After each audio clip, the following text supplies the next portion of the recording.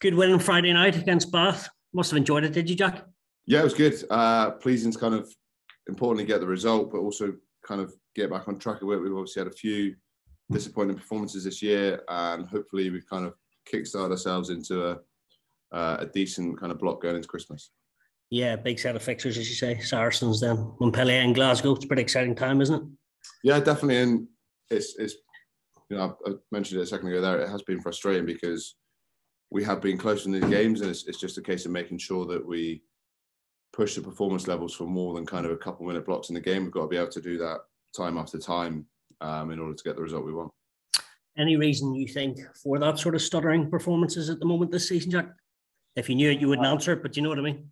Yeah, it's hard to put your finger on it. It's been a case of a few small little errors have added up to kind of big sways in the game and big results in the game. And if the coaches say a lot in terms of if each person makes one small error, that's 15 small errors in the game. If you start making 2 errors and everyone makes 2 errors, it all adds up. So it's just about trying to limit the small errors and just have those repeat solid efforts. The coach, I saw a couple of quotes there saying you need to enjoy these wins a bit more. Were you taking them for granted, do you think? Very possibly. You might have seen a couple of weeks ago the Gloucester result we got away from home. That was a really emotional performance to be part of. There was a lot of kind of cheering when things went well and like genuine celebrating and emotion.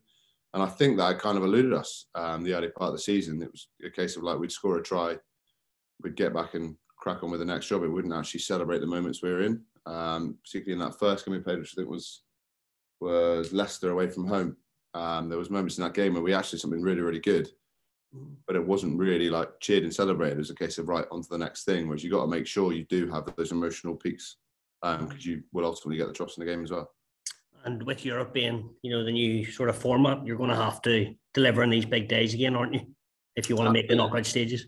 Absolutely, yeah. The usual format, you always like target your home games and look to pick up points on the road. But now it's a case of, because there's limited fixtures and it's affected by the bigger pool, it means you just got to go out and perform straight off the bat. And you always want to start on the best foot and get a result straight away and start making other teams having to chase you. So it's about hitting the ground running. And last season, obviously, had that disappointment against Leinster. What did you learn from that day, or have you sort of, obviously, you have parked that, it was a while ago now, but did you take a lot of learnings from that? I mean, obviously, there was large disappointment from that. Myself personally, I was pretty gutted with my own performance as well as how the team went. But a big learn from it probably was the intensity that Leinster, kept at us with. I think we started that game really well.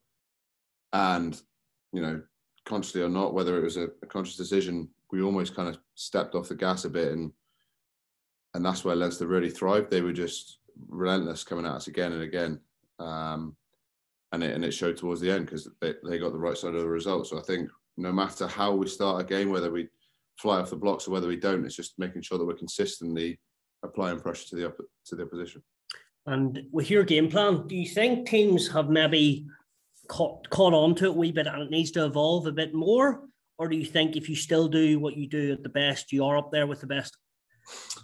I think our game plan has always evolved, and it is always evolving. It's never, contrary to what people think and may believe, it's never been consistent, throughout my time here. It's constantly getting tweaked and adapted and changed, as are the rules of the game. It's just making sure that we almost stay ahead of the curve and we have teams chasing us and we're not chasing teams.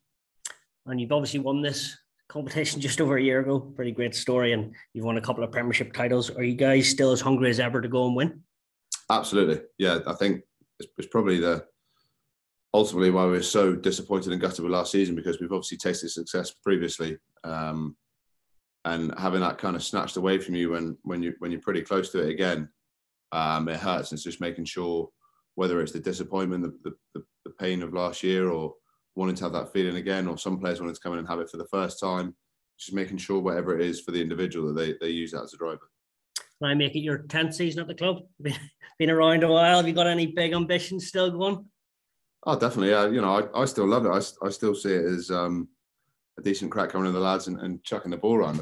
I feel myself privileged to do it as a job. ultimately you can get great rewards from it, as we just spoke about there. You can win amazing things and make amazing memories, but the big thing is when it's not enjoyable, that's probably when your head's not in the right state of mind to do it. But I still absolutely love it. How's your relationship with Luke Cowan-Diggy? Has it always been good? Yeah, it's always been good. Like I remember when Luke first started to transition to hooker, and he's always someone that gives 110% and flies himself into absolutely everything. And it's really good to see him go and do the amazing things he's done and represent the Lions. We're all really, really proud of him here, and no doubt he's going to keep consistently performing for the club and internationals in the future.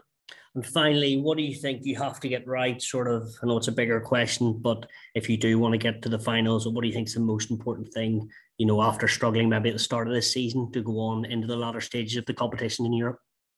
Probably a big one is getting our emotional levels right. It's easy to talk all the technicalities of the game and the small ins and outs, but it's making sure you get that emotional reset leading into the week. It's easy to get revved up at one point or another, but it's making sure, like you said, that we've got a big block of games coming up. It's making sure that post that game you do have that chill out and time away from rugby, so that you can get yourself going again, building in through the week. And by the time the weekend comes and you get onto the pitch, you're ready to chuck absolutely everything into it, physically and mentally.